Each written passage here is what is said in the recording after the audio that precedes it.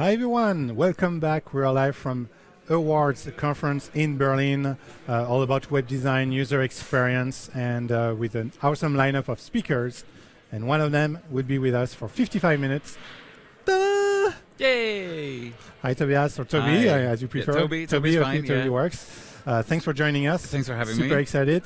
Me too. I was very happy when you said, yeah, I can come. So, okay.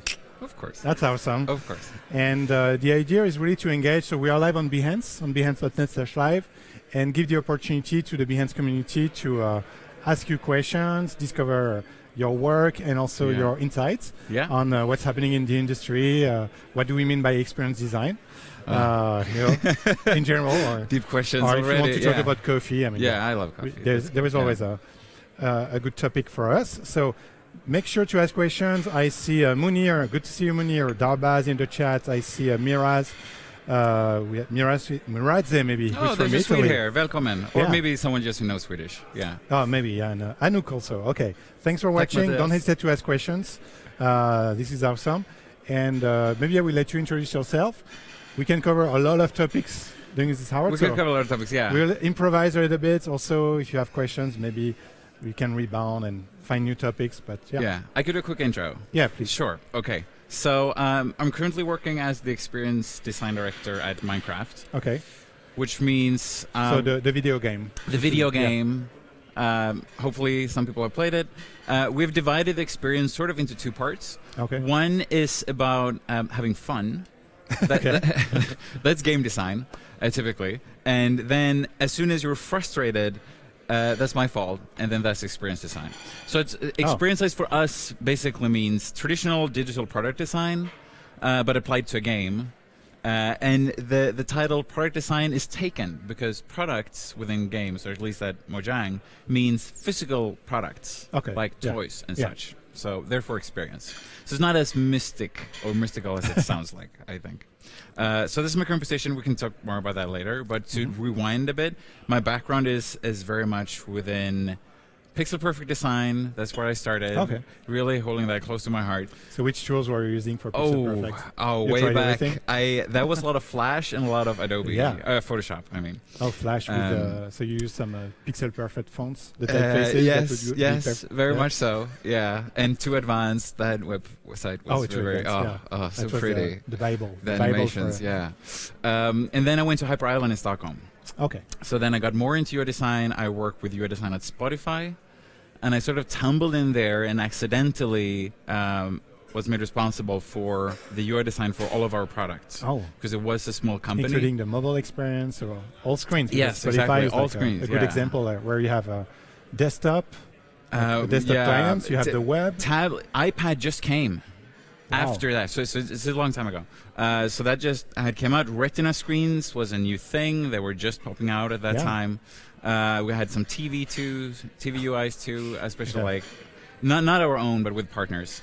And it was really by accident because Rasmus Andersson, a really talented designer, is now at Figma in San Francisco. He was doing everything, and he quit the first week. So accidentally, I started doing everything. So you were like in charge.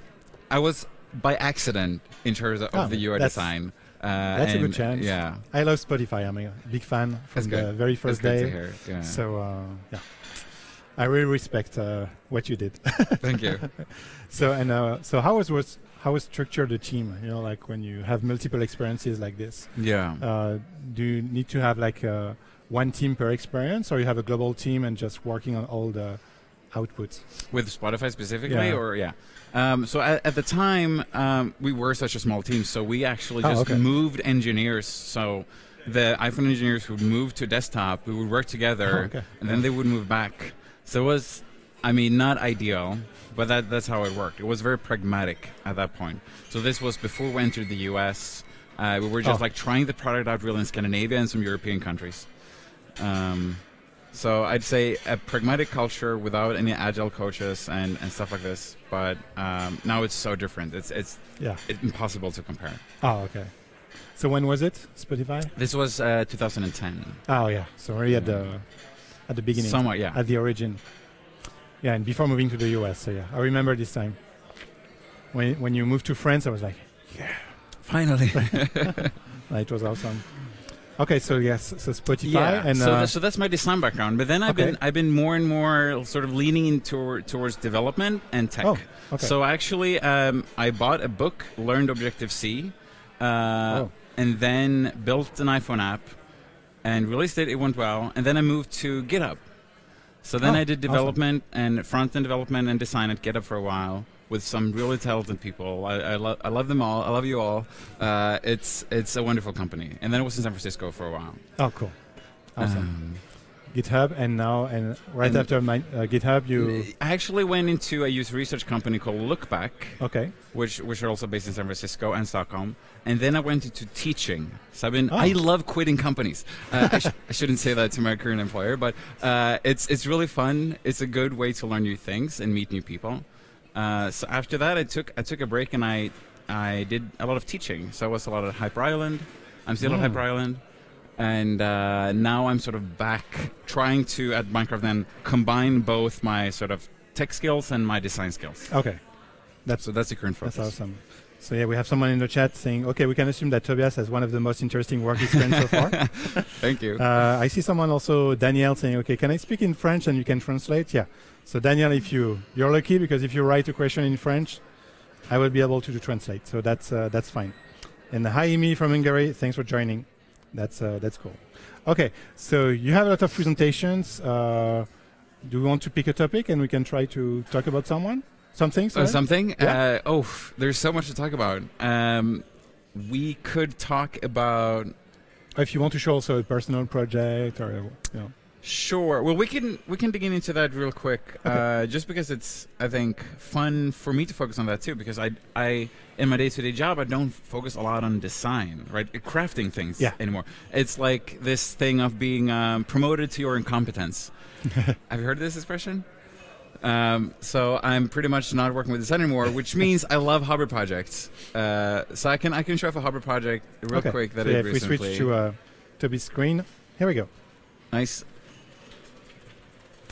So that's a personal project. So this is a personal project. Did you do everything like design? This is everything. Web design. Yes. Everything. Okay. Is it on screen? Yeah. Yeah. You can see Okay. it. Perfect. So the feedback is here. If you it's feedback there. Okay. Beautiful. So this is just open source directory of text animation. So this is a Jekyll project for those of you who are Jekyll fans or not. I love it. I recommend it. It's a static site generator. So you can do beautiful things with this. I'm using anime.js here to animate things. So it's just a directory of like different animations that you could use for different things.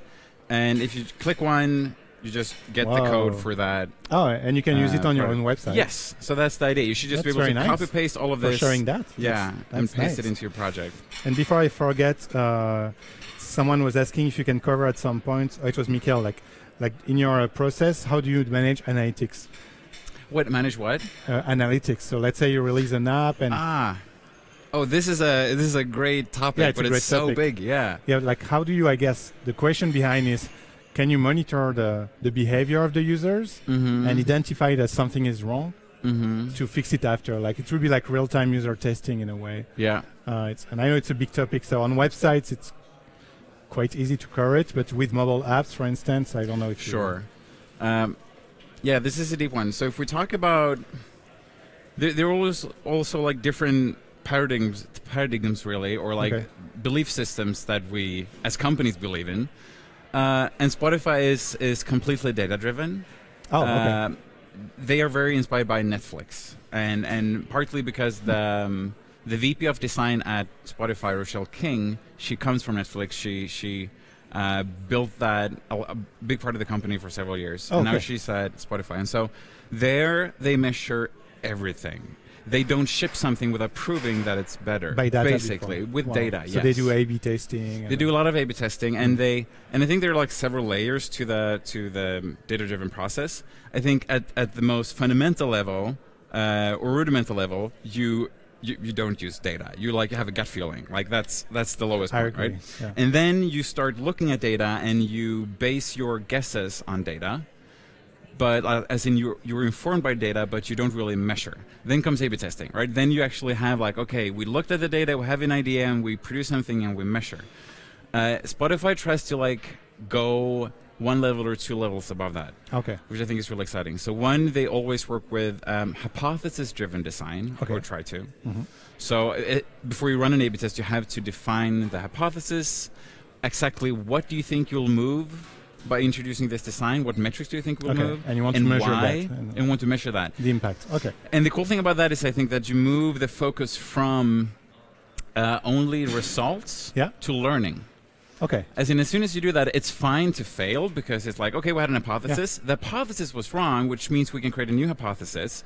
But it wasn't a failure because we gain an insight about the hypothesis at least. So even though you failed to move metrics, you've succeeded in like learning something in the company. And that just makes it so easier to work, I think, personally. I love that process. Now, to contrast that real quick to Minecraft, it's a lot of gut feeling. It's a lot of gut feeling, which I know I have mixed feelings about it. It's I tend to appreciate it more and more. Okay. I mean, if you look at Minecraft, it's this game created by a small group of people with tons of community feedback. Not a lot at least of like hardcore analytics or data science behind it, just like reacting to the community. And then they did that, and I think they managed the community conversation really well over several years, always being on Reddit and Twitter and like asking for input in key decisions. And then if people didn't dislike something, it happened that they changed their mind quickly too. Oh, okay. And so it's more like subjective, more about feedback and trying to understand the mood, what's happening in the community. And then they built, so it's the second most, I think, sold game after Tetris of all time. Wow. So a lot of users. A lot of users. I mean, a lot of success. So, I mean, you have this success, and it's difficult to say, like, I don't like that process. You have Spotify, which is super successful, being data-driven. That's also successful, yeah. And with gut feelings, you can be successful with Minecraft. Yeah. So, but thanks for the feedback. I mean, it's great. I hope it answers your question, but I feel that, but if you can have analytics, and I think the most important part is, what is your culture? How can you make it part of your decision workflow? Mm-hmm. And if you want to be data-driven, both work. And I guess it's also, part of the culture of your community, so of the competition, the market. Yeah. So I think the core part of both of what they have in common, really, is to be humble. Okay. Oh, yeah. As in that of your own ignorance. Like, we might not know the best answer. We'll try something. Interesting. In Spotify's case, they get feedback from the data. Yeah. And in Minecraft's case, they get feedback from the community. Okay. But it's about being humble, I think. Awesome. Cool. Okay, so let's go back to moving letters. Okay, yeah, sure. So these are just CSS transitions? They are all actually JavaScript driven. Yeah. Anime.js, beautiful framework. I wanted to name the creator, but I can't remember. It's a great framework, though. Anime.js, you can Google it. There's tons of great tutorials and examples. Now, the idea behind this, too, I think, is really, we build so many frameworks and overcomplicate things. I think that's a sudden reaction when... No, it's not animate, it's anime. Anime, right? As in the... like the manga. Yes, exactly. Anime.js. Yeah. Oh, yeah, we can switch to my screen. Look at this beauty. Okay, if you display my screen, I will show you again. Julien Garnier. Yeah, it's French. Oh, Julien. No. Okay, let's load it again. I will tell you why he cannot be French. Whoa. And it's open source. It's free? Yes, it's open source.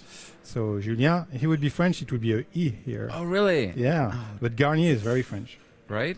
Garnier is French. So some percentage of French. Yeah. Maybe he's from Quebec. Somehow. Maybe. Yeah.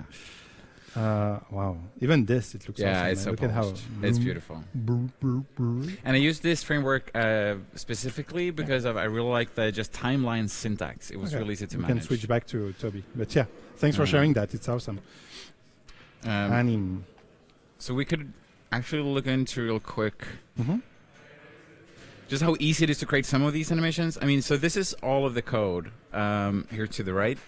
And we can skip the HTML and CSS. That's not that interesting. So this entire animation is just delay function running on each letter. So we're doing a bounce in by animating on the y-axis from like minus to 0. Okay. here, and then we run that on every single letter, and then we just increase the delay for every single letter. I see. And so I use it because really I love the syntax and the timeline syntax here. And have you ever worked with After Effects, like doing a motion design? Some. It's but it's more like something we would do in Flash with ActionScript. Sure. Yeah. I recognize the. Oh, that's awesome. Yeah. Thanks for sharing that. Yeah, so that's a personal project. That's a personal project. How do you? Is it important for you? Like, how do you balance like your work and personal project? Is it more to explore something new, or? It's absolutely to learn and explore things. Okay. It's so easy to, as you have, or it feels like I've tumbled into management positions, that you get out of touch with the community and the latest tools, and it's just so difficult to keep up when you're not doing things on a daily basis. So it's like, shit, I need to learn something new, and then I sit every single night you change on my yourself. free time, and I try to learn something. Esham is asking you, can I please use that for my project? Yes, please. That's the point. That's the point. Please do. So copy and paste, steal whatever you want, change it however you want. There's also another project called Spinkit, which has the same sort of purpose. Maybe you can show Spinkit. Yay! Here we go, Spinkit. It's also by something you did? It's something I did. This is much easier to use, actually, because it's just HTML and CSS. There's no JavaScript, so you can just copy and paste this and put it into a website. And so it's just a bunch of different spinners. When you load a page And it's spinning. It's a weird project of mine, because they've started showing up at places, and as soon as I see them, it's when something is not working. Which is not a good way to brand yourself. It's like, I made that thing that you see when your app isn't working. It's like the like the museum in Sweden. Yes, so exactly. Cool. We're talking about this. About this this ship that directly synced into the sea, into the ocean. The Vasa or Vasava? Exactly. Vasa it's the Vasa Museum. Museum. If you're in Stockholm, please go there. It's fascinating, but it's like, it's our Titanic. And really what we're doing is we're showing our incompetence in engineering as one of the biggest tourist attractions. So I guess, this is in the spirit of that. As soon as someone wants to show their incompetence in engineering, exactly. To the Vasa. That's good. Yeah. Okay, I love your progress. That's the Microsoft used this animation pattern. I'm not sure if it's Spinkit. Maybe on the website they use some stuff. Yeah, they have amazing websites, because Microsoft acquired Minecraft, so I guess they did. They started making the connection there. Yeah. All right, thanks for sharing the link to the Vasa Museum. It's a tribute. Okay, so again, and they can for free they can copy paste the code and use them on their website. Yeah, this is great. Yeah, this is awesome. And I like doing these sort of projects too, because as I was about to say, I think we overcomplicate things a lot of times, and we think that to share something, we need to create like a new framework, a new way of doing things, a really long tutorial. But often I think we just need like code that works, and we want to copy paste it as soon as possible. And then we'll learn by doing that. So that's really the vision behind these. I'm working on more. If the community has any wishes too of what I should do next, I'd love to hear that too. I have a few projects in mind that I'm working on, but I love this, and it's a good way, actually. And Matheus is asking you, should I credit you if I use it? You don't have to. Okay. Always nice. I mean, it's like if you want to, I really appreciate it. But credit is I mean, we use so much technology from each other. Yeah, it's true. But actually, this is a tip that I give to most students when I lecture. Like, what's the best way to apply to a job? And if there's one thing that I think you should do, rather than spending a lot of time on a cover letter or something like that, build something like this, a project that you think that your employers will want to use. And it immediately shows them that you understand their problems and what they're working with, and they understand the code, they understand your thought process, and especially if it becomes popular, it could be a freebie. If you're a designer, it could be like some sort of iPhone sketch or template, whatever. But especially if it becomes popular, you'll have such an easy time getting to an interview, because they'll be like, oh, it's this thing that I saw on the internet the other day. Maybe you didn't even use it, but it's a good in. Especially if you don't have a lot of contacts. At least you can use that as a way to get your foot in. Oh, that's great. No. So can we see some of them? Of the spinnings? Of the spinners, sure. So that's, yeah, okay. so this is the most popular one. This is spinning cube. It sort of looks like Microsoft. Maybe that's what he was referring yeah, to. maybe Yeah, that's it looks like the Microsoft logo. Yeah, good point. Spinning. Yeah, we're waiting for Microsoft. This one, This one is pretty popular to use behind a logo. It's easy to just stick a logo on top of it, and then it's pulsating. Oh, okay, like a pulse. Okay, I see. And then, yeah, this is a standard one. I think they get more and more non-standard as we go. Right, this is one I was thinking about, actually. Yeah, it's very easy to use with a logo. Yeah, it looks great. Somewhere. Ooh. That's pretty. 3D illusion. And the code is so simple here. Now there's a lot of like WebKit stuff going on, but this is the entire animation that's running on each circle. So it's just scaling it. Oh yeah, just scaling. And how is it following a path? It's rotating. So there are two circles, and they rotate with the container, and then they scale back in and out. That's smart. And then it creates this weird. This is a common one too. Very pure, very nice. Yeah. This one too, very good. Yeah. Oh no, this is interesting. So this is not supposed to look like this, but the animation, if you look at the code, it's actually not, there are delays here for the different blocks. So it's supposed to... Yeah, but if you use Chrome, it works. If you use WebKit, they're not that There's no delay. Strict about their delay. It's a very, very short delay. It's like 1 millisecond. Well, if the WebKit team is looking, please fix this. This has been broken for years. But yeah, if you reload and you're lucky, it just works now. See, it works. Oh, okay. So it's more interesting this way. Yeah. But that's from what I've been able to tell. It's actually just a rendering bug in WebKit. Okay. Oh, nice. It's the folding one. This is also pretty easy. It's just 1 or 4 blocks, all with the same animation, but they are tilted 45 degrees. Yeah, so all of these are free. Please use them. But yeah, it's really just a way for me to try to keep up to date. Yeah, that's a nice giveaway for the community. Yeah. Yeah, thanks. Yeah. Talking about giveaways, so in about 7-10 minutes, we will give away some XD socks for the winter.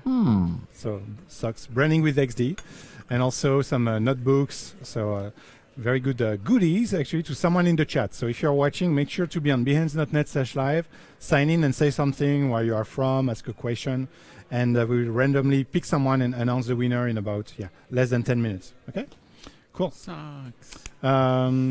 What else? Something in your presentations maybe we could cover? Okay, yeah, maybe we could talk about something. Psychology. We could... Okay, so we could... what about some alternatives? Then we could talk about one of them. We could talk about education and creativity. Okay. I'm really excited about that. We could talk about education and critical thinking. Or we could talk about... how I think little we know of what process is the best at a company. Oh, like the culture? I mean? Yeah, okay. Exactly. So so actually they will choose. Okay, so that's cool. They're just talking about socks, though. Yeah, socks are coming, don't worry. Everyone will love some socks. So we have socks, please. 3 potential topics. User experience socks. They want the sock. You will get a chance. But now you need to choose. So the first topic is how to educate education and creativity. Education and critical thinking. Creative thinking. So do you want creativity, critical thinking, or process sounds good. We have 1 vote for process from Andrew on the Collins. Process. Okay. So let us know now in the chat. There is a 30-second delay. Okay, so they will start sharing that out. So educating, creativity, critical and then process, and critical thinking, and then specifically I think with okay, a lot of process. I see process is good. Education, thinking. Okay, it's between critical thinking and process. Okay, so they sort of touch on on each other. So we could start there. Okay, so I'll let you. Okay, let's try to find something then on critical thinking. Well, I started. We can actually start with the companies and then sort of go into how that connects to this. So I got a tweet. I don't have it here, but I got a tweet some time ago from a designer at Rdio. I'm not sure if you remember that service. It's a music streaming service founded by the Skype founder, Niklas Zennström. Yeah. And it was beautiful. It was, I think, only available in the US. Okay. RDOS and is radio, but missing the A. Yeah. Beautiful design. I really admired the design team while I was at Spotify. Oh. And it felt like they are like more Apple-esque. They are going to run past us and grow and become the successful ones. And then they didn't. They failed, actually. And now Spotify is the leading actor.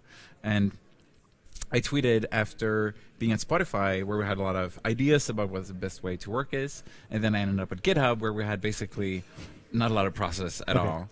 I would wake up and I would have no meetings, no managers, no milestones, nothing. Wow. I would be in Stockholm and the entire team was completely distributed.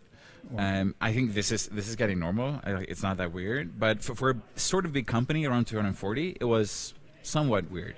But it worked really well. Okay. And then I was very confused when I was there about like what was even true at Spotify. We had all these methods and processes and internal talks and coaching about being agile, which is can be such a buzzword, but doesn't have to be, I think. And then we had none of that at GitHub. And if you go to one thing, just as a concrete example here, if you go to pages.github.com and we load that website, this is a site that promotes a feature on GitHub that you might not know about, but a lot of people use it to blog, and it's basically a repository that you have on GitHub. Yeah. And as soon as you push to master, it publishes that as a website. Oh. So like you deploy by just merging to master, and it's available then for all GitHub users under like your username.github.io. So it's free hosting, but it's supposed to be used for like mostly open source project, and it works with Jekyll. Now this site didn't used to look like this. It was a disaster. No one had no one had worked with it for years, but the service was popular. Okay. So just to give you an idea of how this like design came to be. Internally at GitHub, you could find whatever you wanted by searching on things internally at GitHub. I found it. I pinged people. Does no one care? Does anyone care about this project? Didn't get a reply. The team come in, approve it, and just like give some feedback and add some back-end help in here. Oh. And then I wake up the next morning and someone did. And then we shipped it. So it took about 2 weeks, and then we added some polish, and then we iterated, but all of this, from concept and just finding the project to shipping took about 2 weeks. Wow. And so when I saw things like that happening, with like teams self-forming and then just also disappearing again into their own sort of voids, without any management, without any big planning and vision. Milestone meetings, just worked. Just someone saying, I have something ready, I need some help here, and without getting like real-time feedback, you just wake up the next morning and something is ready. Done. Yeah. Wow. And so that really made me question like what our processes are actually good and in what circumstances. Interesting. And I thought this process would work in a small company like 12 people, but I didn't imagine it working in like a 240 people company. Yeah. So that's when I tweeted, I've no idea what I'm doing when it comes to process anymore. And a designer at the audio team said, me neither. Like, did we succeed because we had a good process, or did we fail because we didn't? Right? They didn't know either. Yeah. So that I thought was funny. It's like someone who was at Spotify succeeded, didn't know why. Someone who was at RDO failed, didn't know why. I had no idea. Yeah. Huh. So that was one of those moments where I started just being very, very critical of the internal truths sort of that we live by. And it really comes down to like correlation versus causation. I think we can switch back away from my screen for a while. Yeah, so you will search for... I'm going to look for... the right slide. And so we are about to give away the XD socks to someone. This is coming, so be active in the chat, say hi. I see people from Lyon, where actually there is also a conference today about UX design. Lyon in France. Bonjour, Henri. And Hanlor, you want stickers? No, we have socks today. But maybe if you win, we can add some stickers. We will see. We have some XD stickers too, actually. Hi, Ramit. Hi, Samuel. Thanks for watching. Okay. Hi from Switzerland. Hey, I'm 25% Swiss. Oh. Hello, Switzerland. From which part of Switzerland? Lausanne. Oh, Lausanne, the French part. Yes. Awesome. And Berlin is in the house. Okay, Bjorn. We are live from Berlin. If you just join us, yeah, we are in Berlin right now. Live from Awwwards. Okay, did you find something to I found say? something. We could talk about this. That's my favorite feature. Yeah, right? It's so good. So this sort of ties into not knowing actually what's important or not. We talked about process. Now this is the topic of questioning.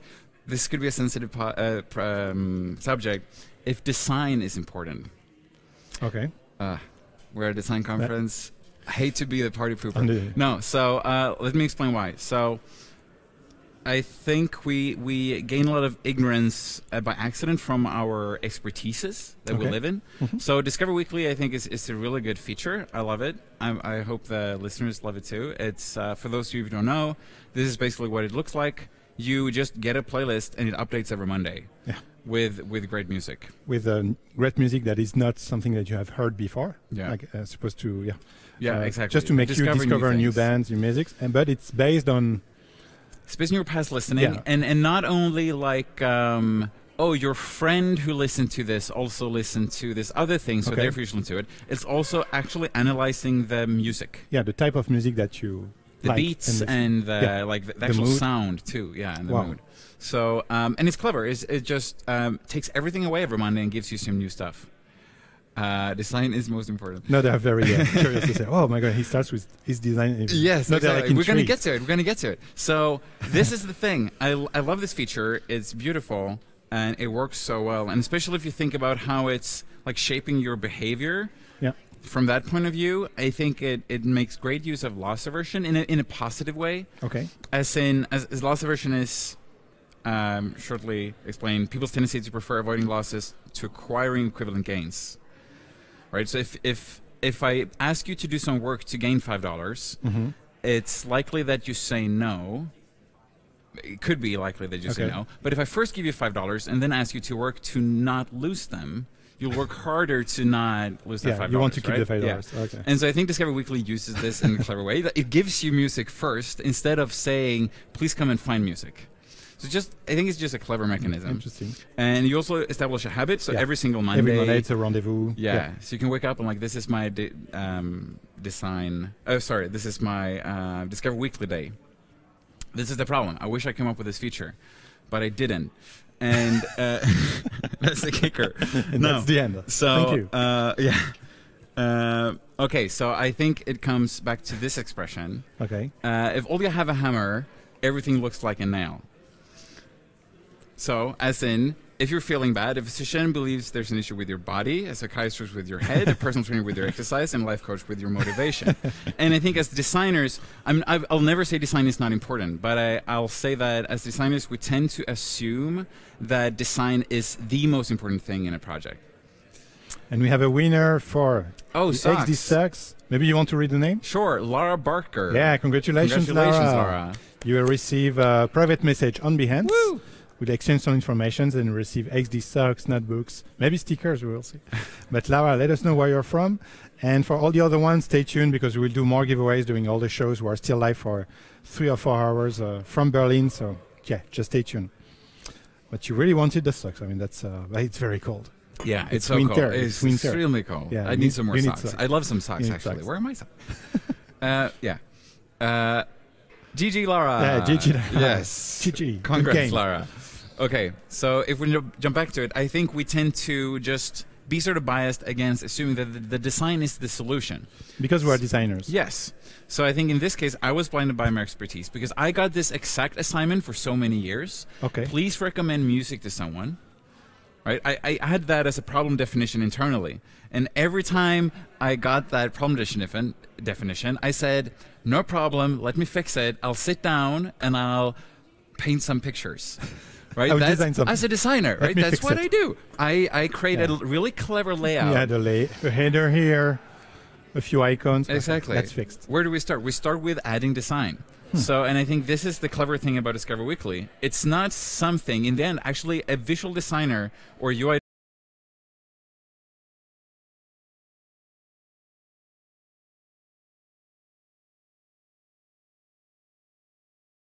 designer or UX designer didn't come up with this feature. It was a programmer. Wow. Because the programmer was limited by his or her limitations and couldn't come up with a design, so just used a playlist. And it turns out it was one of the most, I think, cleverest thing to do because it's a known concept within Spotify, right? It's brilliant. So you just have a regular playlist. So the developer said, okay, I have access to this information. Actually, I can extract like some rules to build a custom playlist. Yeah. And in a typical project, you'd expose it in a new view with design and like long design sprints. And then instead, because I think it was a high project and no time was given for any designers to help out, then I wasn't here. I wasn't on Spotify when this was created, so the details might be somewhat wrong, but basically this is it. And I'm like, this is one of the failures that I look back at and think, I always assumed design would be the solution, like by accident. And now I try to, when I'm working with design at Minecraft, question if that's going to be the driver behind a project. So what type of other drivers could you consider? Like, do you have some examples? Yes, so it could be coding or like the code quality could be a driver. Performance, I think, is a very predictable driver. As in, you will always see that performance gains produces something. It's not a risky bet. It's like if we make the app perform better, people are going to notice and probably will increase retention. Because we have less friction, so people are going to stick around. But you can quickly reach like a local maxima. So it's a predictable and non-risky thing to a certain point. 60 FPS, you're at 60 FPS. Yeah, and then you're like, what? Yeah. So, but that's I think an underappreciated driver too, especially at many companies where you're so focused on shipping new features, you forget that performance in itself is it's so important. No, it was like when we started to build Adobe XD, you know, experience design. So that's the new tool to build to design and share prototypes, and it's a brand new architecture and platform for Adobe. So we started from scratch, like from a blank page. But from day one, the priority was performance. On the performance, because the goal was to be able to open, I don't know, like 5,000 screens without impacting the performance. Beautiful. So, but that was a huge bet. Yeah. And it impacted everything. So even the pace on how you can release features. But I think it's a good bet, as you said. Yeah. And now XD is recognized for the performance. Like, if you compare it with the other tools in the market, they say, oh yeah, that's fast, it works, it's responsive. That's the first thing that the users have in mind. So. Well it was a good bet. Well done, it was a good bet. Yeah. Yeah. So I think that's a good driver. And then Apple. I shouldn't just read the chat out loud. Then another good driver, I think, often is just content. Oh no! Yeah. Just the content. Of course. And and that's the thing with Discovery Weekly too. It's not about the design. It's what's in there. Yeah.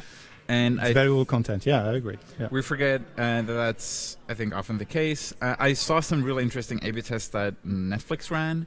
With like either they use this really pretty full screen like takeover, beautiful image, and as visual designers, I think we tend to think that's the most beautiful thing. Yeah, of course it should have a huge impact. And then it turns out just showing ugly or uglier lists of content is more impactful. Wow. Because it's more content, and content is what we're there for. So I think we tend to neglect the importance of, one, just how much content is on screen, and then the quality of that content. And often just taking the time to produce better recommendations is maybe a bigger driver than the visual treatment of that. That the experience, like showing the covers in 3D. Yeah. Wow. Yeah.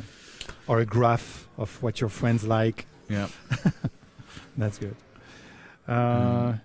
Floating feature. Okay, content I'm just checking is king. This. Yes, Peter. Exactly. Content is king. Or queen. That's good. Or queen. Yeah. Yeah. So, and that's something that we're working with at Minecraft now too. So we're doing some exciting things. Sadly, I can't show anything right now. But that's also a new driver for what's coming in Minecraft. Yeah. We're working on. So we had some friction within the community when we sort of merged our platforms onto one. Like the technically, yeah. So we have two versions on console actually, and some are just such dedicated fans. They're also used to doing things in a certain way, and then they want to use the old version rather than the new version. So we're looking at listening very, very carefully to all of that feedback and friction, and then fixing that. But it's going to take a lot of time because there's a lot of listening. Okay. And we don't want to do the same mistake again. So we're doing a lot of the UI. But a big part of that is also, I mean, I think the beautiful thing with Minecraft is the creativity of the community and like how much stuff is being produced. It's insane. And even with all the amazing things that people are creating. And so then again, content is king, I think, right? So we want to make it easier to reach your own stuff and reach your the community stuff and just enjoy that. And I think that could be a different focus than someone else would have, which could be like, oh, we need to make it prettier. Like we're trying to do that too. Improve the 3D Don't get me wrong. engine. And we're working a lot on performance and the visuals, but we're trying to really just think about the content. Cool. So you can deny that Spotify list has a nice design. Yeah. So very helpful from Hamza. Okay. Hi, Yap. Thanks for the feedback. And okay. And people are working in XD right now, watching us on Adobe Live. Okay, that's awesome. Beautiful. That's a good experience. Okay. So do we have time for? Yeah, we have about like 12 minutes. Okay. If we want to, I'm interested in educational creativity actually, because I think it will speak to all designers. Yeah. Too. Yeah, So I think that it's a good context to talk about that because I think we all agree that it's so important. But we have this, I think, international crisis, honestly. So I want to like make not make a statement, but okay. Let me get up a graph here on screen. Oh yeah, okay, here it is. Okay. So. What is this? What is this? Whoa. These are, for those who have seen this before, the PISA scores for the top countries 2016. So we see Singapore in the top. This basically tries to measure the quality of education in different countries. So they do huge tests, standardized tests. They're the same, and they're being done in all these countries and more. And they test different things, and then we produce a score, and then at least within Sweden, we see how like our debate about education is based on, to a big degree, these tests. So if you go up, everyone's like, hallelujah, we went up, we're doing something good. And we see Singapore up here and China up here, and Japan. And Japan. Finland used to be in the top, but they went down. And I think that's interesting because Canada is very high. Wow. Canada's very high. What is interesting, though, here, if we are critical, like anyone can look at a graph and say, look at the #1 spot. That's #1. Like I can read this graph. But if you look at what they are measuring, for example, the concept of creativity is pretty much non-existent in how they measure, right? Yeah. So we have to be really careful when we talk about what is a good educational system. How do we the output? And what KPIs do we have? Like what are our success metrics? And I think for many of us, especially within the creative industry, we want people to be more creative. Like loosen up. Don't trust the authority constantly. Like question things. I think that's really in like the core of creativity. Break some rules. Like be a rebel. And this is basically the opposite of be a rebel, which creativity cannot be measured. That I can assure you. Then Christina. I disagree, but I think it can measure a certain point. But it's a good point because it can be really difficult to measure like untangible concepts like creativity. So then what happens when we only start driving our education systems with things that we can measure? Like how good you are at math, how good you are at reading. Those things are really easy to measure, and therefore they are included in these tests. And since creativity at least is difficult to measure, that could be a reason. Angrier about this, and so this is actually a quote from within OECD, the organization creating this test. This and she says the test is very poor when it comes to measuring social and emotional skills. That's also important in our industry, right? Intercultural sensitivity, ethical thinking, creativity, and entrepreneurship. All skills that are essential now and will be more so later. So I think this is like, how do we make a difference if we're talking about creativity in schools? And I think we need to teach creativity to a larger extent and values that are aligned with it, but then we also need to question the system, and the system right now is relying on these measurable metrics that we just talked about. And you are a teacher, right? I am a teacher, yes. So you were teaching code, or what was your... I'm teaching at Hyper Island. It's a great school, and it's in Karlskrona and Stockholm in Sweden and a bunch of other places. And I'm teaching both programming, design, critical thinking, and rhetorics. Oh, so we do the same class. See what I mean? No. That's amazing. Okay. Sometimes though, that would be fun. So there's one program that actually they study a lot of all of these subjects, and they are very interdisciplinary. And I think that's also something that we should appreciate more, like knowing a lot of things. I think we're told at a young age to like be great at something. You have to find your thing. I think we can afford to be good at a lot of things, and it's not that hard. If we try really hard and believe that it's not that hard, then it doesn't become that hard. So yeah, some learn all of these things: programming, design, presentation technique, critical thinking, data science, in a 2-year course. And we just finished a course on critical thinking and rhetorics combined. And one of the most, I think, best results that we got from that was they had an assignment where I think it's a big issue when we're talking about design is how we, compare qualitative research with quantitative research. Okay. As in, we make a design, and then we try to extract insights from user interviews, and then we believe that they can say that something is good or bad. They are a judgment of the truth, basically. And I think that's the right way to look at qualitative research. It's always about pinpointing a problem that a user has, but it's never proof of the quality of the experience. The sample is just too small, right? So you can create hypotheses from qualitative experience, user research, and then you can try to validate those with quantitative. The bigger scale. Yeah. But so we try to tap into that sort of debate and skew metrics as much as we could in a qualitative session. So they created one survey, a couple of students, that they sent to a different set of schools. Okay. And they were identical, the surveys. So you could see this happening in a qualitative session. The questions are the same. Actually, though, the questions in the beginning and the end were the same, and then they just have some different questions in the in the middle. And that just gave them some information implicitly, and they started thinking in different ways because of how the questions were framed, which meant that the end result, they only measured then the questions that were identical. They measured how positive people were to military investments in Sweden. 80% in one survey was against, in the other one, 80% was pro. And they only changed the questions. The experience was different with the questions in the middle. Exactly. So they compared identical questions, and the only difference in those surveys were the questions in the middle. And Tiziano is interested in knowing how you teach critical thinking. Yes. So this is an example of how we teach critical thinking.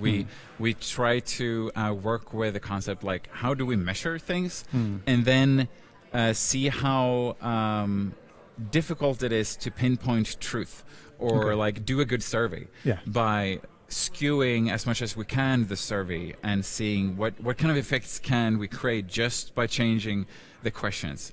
And in this case then 80 versus 80. It's completely. Yeah, it's extreme. Yeah. 80 on one side and 90 on the other side. It's pretty intense. It's very intense. Especially only with changing questions. Yeah. And how do you teach creativity? Up. Well, I think a lot of it, especially at Hyper, is we strive to not tell someone how to do something, but we just give them a goal, and then we let them run towards that goal. And it's more about empowering creativity, I guess. It's not something that you teach. No, I think it's difficult to pinpoint creativity as a subject and then teach it. There's so many parts to it. One is stop believing that some authority has the right answer, so question everything. And then do that practically several times over. And at Hyper, we do that specifically by also, as soon as someone asks us something, or most teachers at Hyper do this, or managers, they just answer, what do you think? Oh. Not maybe with that intonation. What do you think? What do you think? But as in, you probably have an answer. And so trust that and try it and see what happens. Yeah, that's the feedback also. Like, is it teach it or enhance it? Yeah, that's good. Is priming also part on how you teach critical thinking? Yes, absolutely. And this, I think, this specific example could be looked as priming, as they are priming with the questions and how they're formalized, and then to try to achieve a certain mindset. Thank you, Matthias. Awesome. So we have about like 2 minutes together. 2 minutes together. How can they follow you? And also invite you to search for Toby on YouTube, because some talks are recorded. I have I recommend, if you're interested, especially in critical thinking, applied to how we design specifically. And so I have a talk from Nordic.design. Yeah, that's the one from I last year. It's very good. In October, I think. Yeah. And it talks about sort of how we strove away from skeuomorphism to this like clean mindset, and we tend to assume that clean and minimalistic is good. It's good, yeah. Like as a adjective that just means good. It's an awesome talks, because you show that everything can be good, like, and you give examples of like civilization or like, and say, but look, like this is the opposite. It's complex. It's using a skeuomorphism, but then it works, and that's what users expect. And you talk also about the importance of emotion. Also so I think that's something that we lost. So the talk is just there to try to nuance this question of like how good minimalism is. I still think it's good. I'm a designer, but it's like I think something that we lost in that transition was our trust in emotion and like fun. How fun something can be. It's like, no, it should be minimalistic and like very square and German. Swiss. Exactly. So cool. So I really invite you to watch this talk on YouTube. They're all amazing. And thanks for the great questions. Or the questions about creative thinking and how to teach creativity. Like, it was awesome. And we'll still be live from Awwwards. You will be on stage tomorrow, yes, right? Tomorrow I'm on stage. I don't know if the talks are recorded here, but maybe... I don't know, but there's a follow-up interview straight afterwards. Okay. So there will be video content also on the Awwwards website that you can visit. In our case, we will be back live on behance.net/live in about 5 minutes, I think, with Jenny Engo. So she's a UX designer from San Francisco. So it's funny that I meet her very good. here. I just saw her talk. And she used to work for Airbnb, so on a big-scale project. Airbnb, which is next to Adobe, like we are neighbors in San Francisco. Yeah. Just the next block. So this should be cool. And she will be back with Rufus. And so thanks again, Toby. Thank you. It was Thanks for having me. really fascinating, and I hope it. I'm sure it inspired our community, and now they will follow your talks. Please reach out. Please reach out. I'm sure Twitter is the best. Awesome teacher. So thanks again. Cool. Thank you. And see you. We'll be back in about 5 minutes on behance.net/live. Bye everyone.